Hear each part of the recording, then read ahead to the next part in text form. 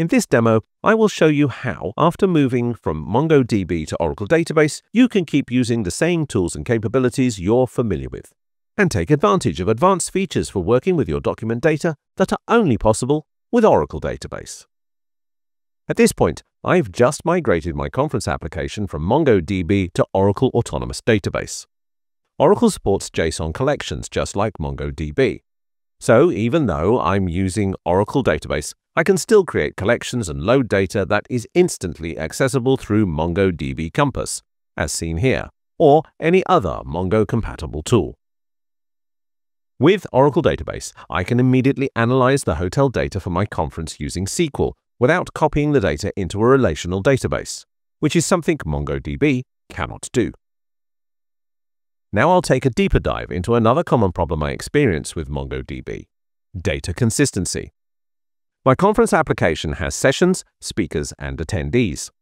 The app can show the session catalog with titles and abstracts, detailed room plans, or list an attendee's schedule.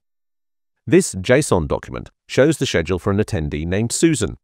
It shows the session name, the place and time, and the speaker's name. But I see a problem. This speaker's name is spelled incorrectly. This should be Bedder, not Bodo. And this incorrect data is repeated countless times. If I were using MongoDB and wanted to change the data, I would have to update the speaker name one by one in every single document in every collection that contains that information. This is tedious and often leads to inconsistent data. With Oracle Database, I can just navigate to the speaker's document, make one update to the speaker name, and all other documents that share the value reflect that change. As I refresh these documents, all the data across all collections is consistent and shows the updated value.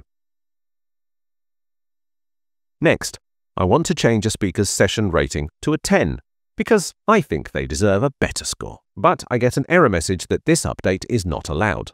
That's because each JSON collection in Oracle Database offers fine-grained control over which values can be updated by which users.